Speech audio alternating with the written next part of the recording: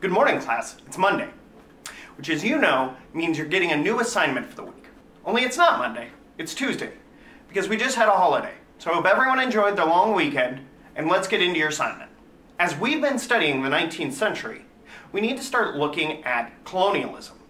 Colonialism was the active policy of major European powers during this time to extract raw resources from Africa, ship those resources back to Europe, and use them to fuel their factories and their economies. Ironically, we'll be exploring this relationship by looking at one of two countries in Africa that never came under direct European control: Liberia. Liberia was founded in roughly 1822 to be a colonial settlement for freeborn blacks and newly freed slaves in both America and England.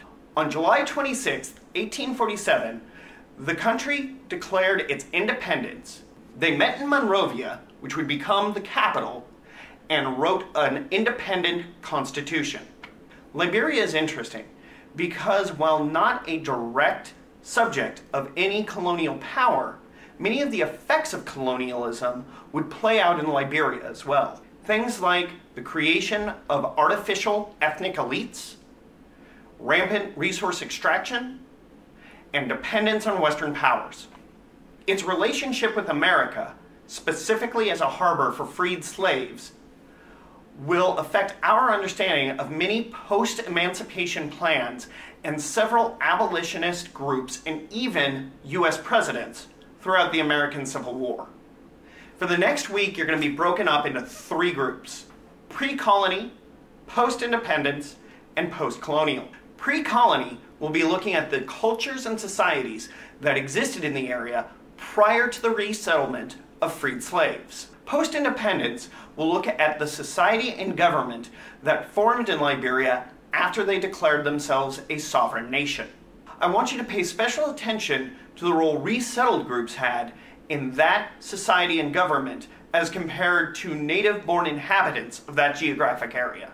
Finally, post-colonial is going to take a look at Liberia post-1960s, which marks the official end of European colonialism in Africa. I've provided some links in the description down below to help get you started, but you're going to want to do a lot of independent research to be able to properly brief your classmates next week. As usual, you'll need to write me a 300-word essay describing what you've learned.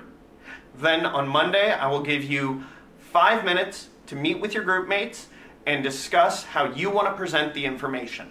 I hope everyone had a good weekend. I look forward to seeing you in class, and I look forward to seeing the results of your work on this week's assignment.